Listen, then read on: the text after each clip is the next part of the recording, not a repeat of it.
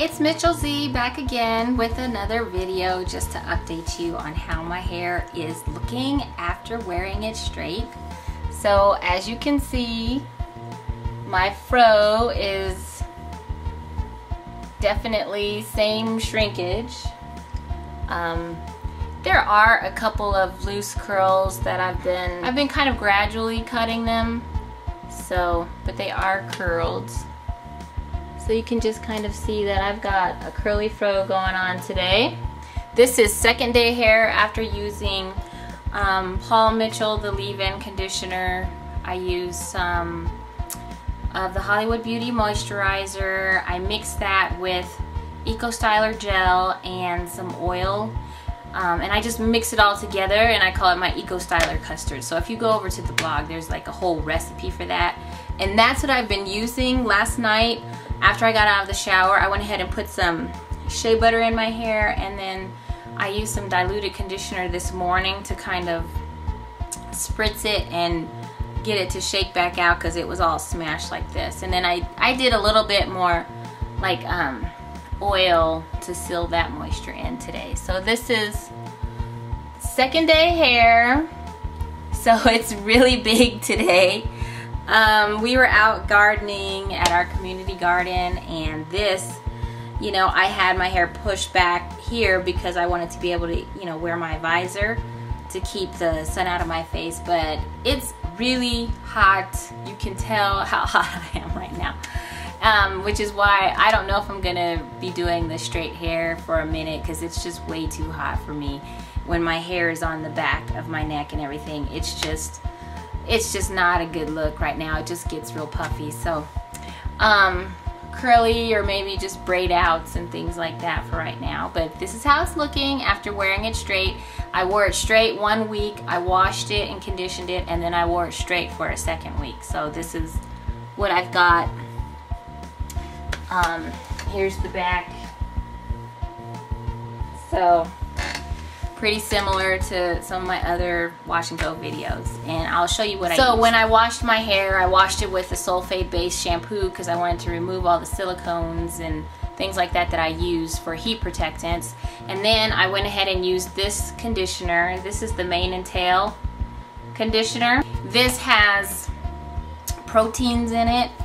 It says it's a hydrolyzed protein. This is really like a light protein, so it's not going to be as harsh as something like the Apogee 2-step, and I feel like it's pretty much still pretty effective. You can add oils and things like that to it too, but if you're protein sensitive, some people have complained that this doesn't work for them because of the protein in it. But after using heat 2 weeks in a row like that, I did want to go ahead and give some protein back into my hair.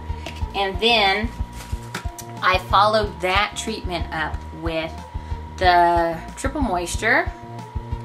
This is something that is new for me, so I've gotten a couple of treatments out of it.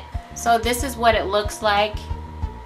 It's like a creamy consistency, and I've gotten 3 treatments out of it so far, and I would say it works pretty good for me right now. So it's the Neutrogena Triple Moisture Deep Recovery Mask. I'm using it more as a moisturizing deep treatment. So I like to follow up the protein with the moisture to try and help give my hair some balance. And both treatments I sat under the hooded dryer with a plastic cap. The protein treatment I probably only sat under there for like 15 minutes and then rinsed it out. I put the deep Triple Moisture deep treatment mask on, and then I applied that pretty heavy in 4 sections. I sat under the dryer with that one though for like 30 minutes, and then I left it in after that. I left it in and just watched like the rest of a movie, and then I rinsed it out. This though is my heat protectant. I showed this in the last video. It's the Frizz Heat Defeat. And I was explaining to you guys that the reason why this is effective is because it has the ingredients propylene glycol, glycerin, and hydrolyzed protein. So the reason why that is good is because The protein is sort of like it's being infused into your hair when you apply the heat directly to your hair. The propylene glycol and the glycerin are what's helping to protect the moisture in your hair, so that when you go to blow dry your hair, you're not losing that moisture, because that's what's happening when you use a blow dryer. It's doing this flash drying to the strands, and so that can actually lead to cuticle cracking. And I don't know about you, but that doesn't sound very good to me. And that's kind of what I've noticed. I didn't know technically what it was that was happening every time I blow dried my hair and then followed it up with the flat iron, but I always noticed that my hair just felt really dry and brittle. On my own personal journey, I decided to stop the blow drying. But using a heat protectant like this is a liquid, and the Tresemme heat tamer spray also has similar ingredients, but it doesn't have the protein in it, so that's why I went ahead and got this. And I'll try and place a link to the article about heat damage and what is actually happening when you apply heat. And then of course the other one that I used was the Paul Mitchell Super Skinny Serum. So this is super skinny, and I really like this.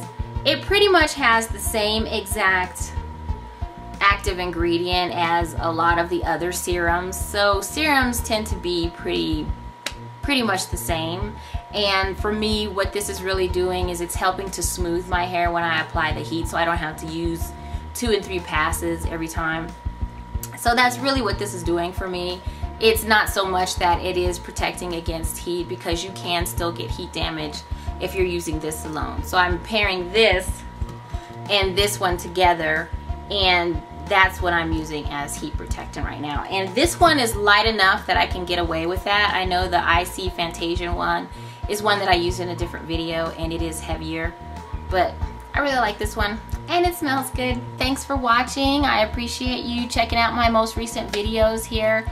I know I kind of changed up a little bit and went from curly to straight, but I'm back to curly, and this is just so much easier right now because it's so hot. I mean, I'm hot right now. Like, I'm sweating right now.